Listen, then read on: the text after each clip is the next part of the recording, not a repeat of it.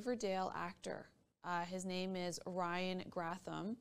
He's been charged for the death of his mother, and also in addition to that, he had allegedly plotted to kill Canadian Prime Minister Justin Trudeau. So you want to hear about this because this is it's very devastating, this story. He's a former Riverdale, the show that's quite popular. He was an actor allegedly who had planned to kill Canadian Prime Minister Justin Trudeau. He's based out of British Columbia, and he has pled to second-degree murder in the death of his mother, Barbara Waite, and he had then plotted to travel from British Columbia to Ottawa with a plan to kill the Prime Minister.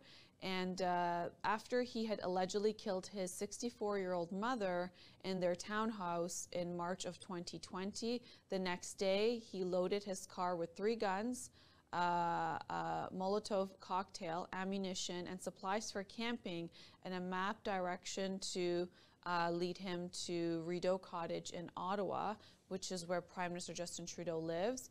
He's 24 years old, and this is allegedly as he got into his car and he started driving towards Ottawa, he decided to turn around and abort his plan and turn himself in to the police, where he says, "I've killed my mother the same day." This is his statement.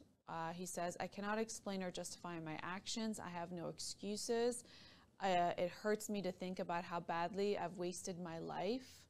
In the face of something so horrible, saying sorry seems so pointless, but from every fiber of my being, I'm sorry." And that's what he said in his statement in court on June 15th. And his lawyer, Chris Johnson, when it comes to his mother's second-degree murder, he says, "At the time of the offense, the killing was not done out of hatred or animosity. It was done in Mr. Grantham's disordered thinking to prevent his mother from seeing what he thought he was about to do."